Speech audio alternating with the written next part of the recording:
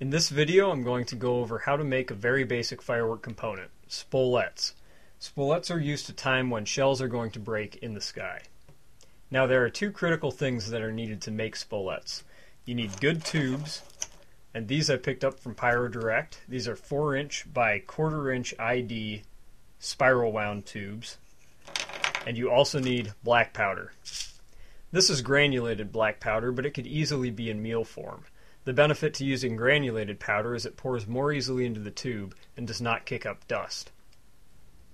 Now the rammer I'll be using for these spolettes is a 1/4" zinc plated rod.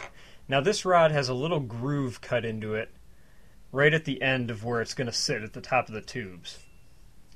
Now this groove is cut into the rod so that we can tell how deep the grain is getting as we ram the composition. Now to put the groove into this rod, I just took a normal pipe cutter and ran it around a few times. This put the groove in there, but it also built up a little bit of a lip. To get rid of that lip, I ran 100 grit sandpaper up and down the rod a few times. Now when ramming anything, it's important you use consistent increments of composition. Now to do that with these spolettes, I've made a little scoop out of a popsicle stick and a piece of a tube itself. I also have a little piece of an aluminum can on here to help funnel the black powder into the tube. Alright, so our spolettes are going to be made simply by ramming black powder into our tubes. Now, what I'm going to use to ram these is just a small piece of wood. For ramming rockets or something, you would use a large rawhide mallet, but for something as small as spolettes, you don't want that kind of impact. So what I'm going to try to do with this is give consistent blows to each increment. Maybe 4 or 5 apiece, but always the same number to try to keep the same consistency and the density of the grain. So what I'll do to start this is just take one of our tubes and put it down on a solid surface. Here I have a steel plate. You could easily do this on a concrete slab as well.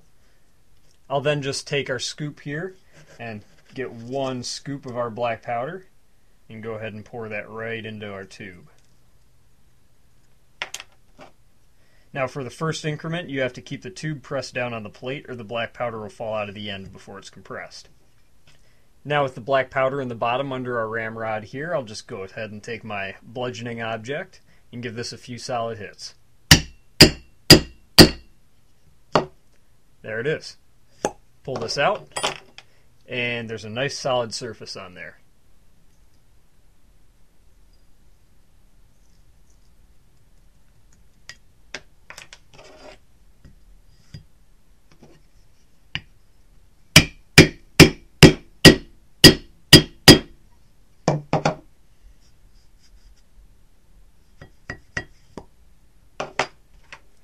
Alright, when it starts to look close to the 2" mark, what I'm going to do is just give it a measure and see where I'm at.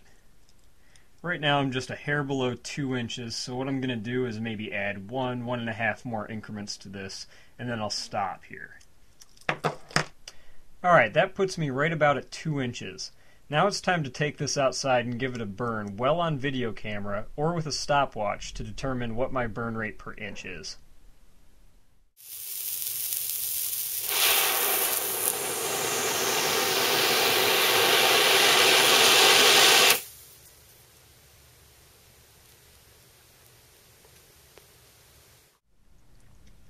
Now if you take your 2" spolettes burn rate and divide it in half, you'll end up with your burn rate per inch. You can then take your burn rate and use that to determine how deep to make the composition in your spolette for whatever particular timing purpose you need. And that's all there is to it to making a spolette. They can now be inserted inside the discs for your canister shells, such as this here.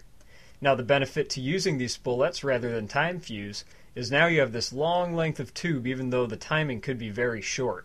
Having the long length of tube means the point of ignition inside your canister shell is going to be more towards the center, which is going to provide a more powerful and more even break.